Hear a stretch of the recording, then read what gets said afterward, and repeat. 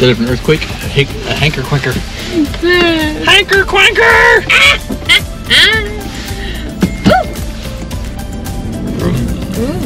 Okay. Well, so we're off. The wonderful visit of ours.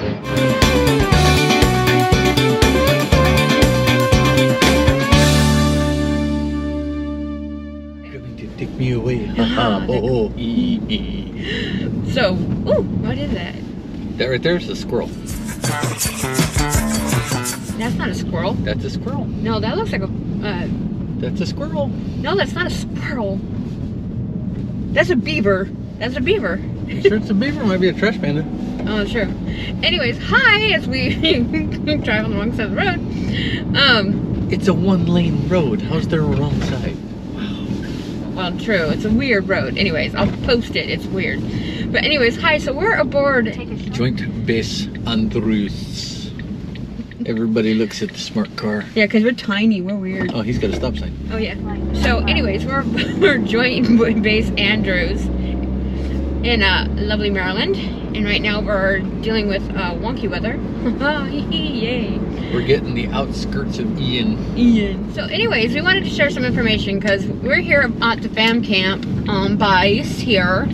And we were given some information about this facility that wasn't all that accurate. No. So we thought we would share our experience here. We've been here a week above this base. Yep. Now I'll tell you, getting here is the armpits. It's interesting on a weekend to roll into this place. Yeah, you don't, if you can, avoid coming here on a weekend. I would just say avoid coming to the National Capital area on a weekend. Yes, rolling during a weekday, it's a lot easier for you. Jeez.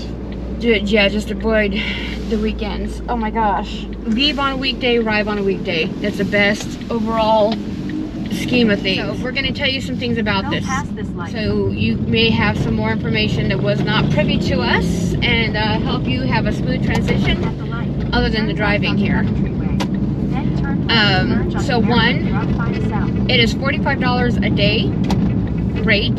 Yes. Ooh, and we're just gonna kind of, this road really, the roads up here really bite, by the way.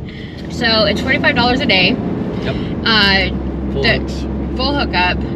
We were told there was no paved spots. Yes, they're all paved except for there's like non-utility, the ones that only have electricity only.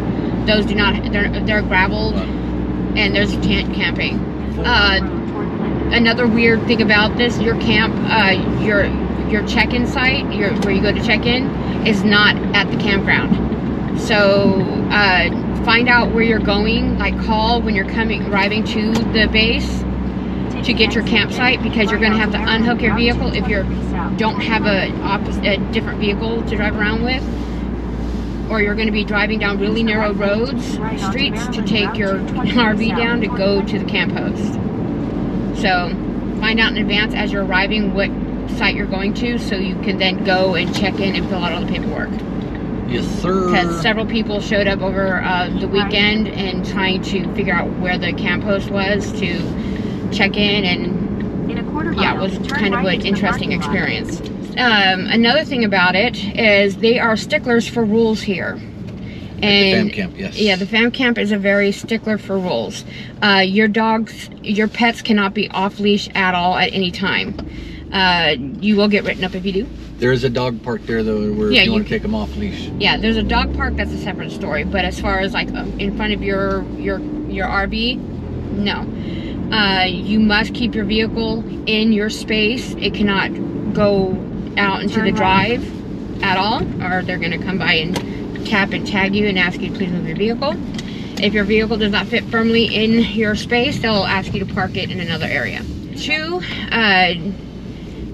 if you have any like propane tanks or unsecured or unattached propane tanks, they'll ask you to either secure it to a tree or a solid, like your RV, to keep it from falling over and causing a fire hazard. Yeah. We had that happen to us. They quite literally made me take a rope and tie my tank to a tree. Another thing to let you know is check-in is at 12 o'clock, but check-out is promptly at 11. There is no late checkouts. because the road, as we were mentioning earlier, is a narrow one-way, narrow road. So yeah, there's a reason why that checkout is at that time for everybody, because they clean up your area, prep it, put the signs up for the next person coming in, so you must vacate that on time. And they are sticklers for it. Very. Stickler for rules, check-in and check-out times. They do have shower rooms and stuff like that for people that don't have bathrooms and stuff in their RV or don't want to use them. They do have a dump station for you to use. The check-in office is not on site, it's somewhere else at the rec center.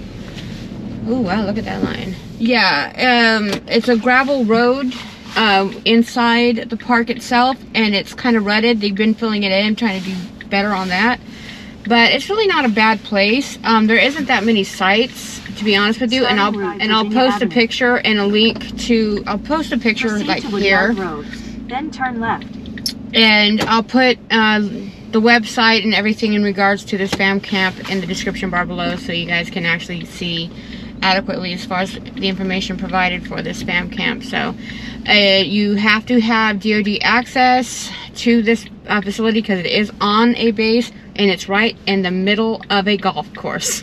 Yes. So beware of flying balls. Yes. I'm not joking. You are dead center in the middle of a golf course. And you got to watch out for golf carts too, because golf carts come out all the time. Yep.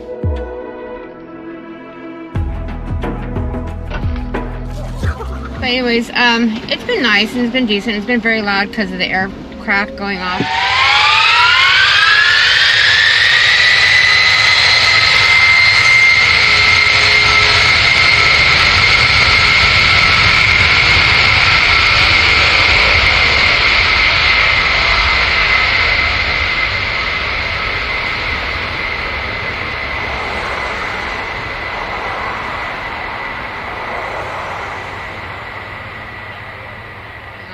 They have really big planes that land out here.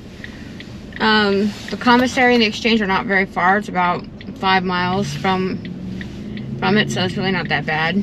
They have a very large commissary. Yep. But other than that, it's decently quiet on other parts of the base, but the traffic out here and around here is NVTS nuts. very much so. You have to be very, very careful driving around here. It's insane, and it's not dually friendly. Just put it that way. Parking for places out here, it's yeah. Drive at your own risk. That's a good way to put it. Yeah. But anyways, we wanted to let you guys know and put that information out there. So if you happen to be up here and decide you want to go to Joint Base Andrews, it's not all that bad if you can get a slot to get in. Here's the left. If you can get a spot. We just watched somebody cut from 2 lanes over into the far left lane and cut off a guy who was going straight. Just cut us off too. That's nice. Anyways, I kid you not, this is crazy. But it's not that easy to get a spot because there isn't that many spaces out here. There isn't many spaces. So if you're able to get out here, it's not that bad. It is what it is. That place is insane. Yeah, this whole area is nuts. Turn right. But, well, thank you guys for chilling as we kind of bob and weave and dodge traffic and try not to get hit. So you guys take care of each other, love one another, and as he always says, We'll see you next time we start rambling on down the road. bye.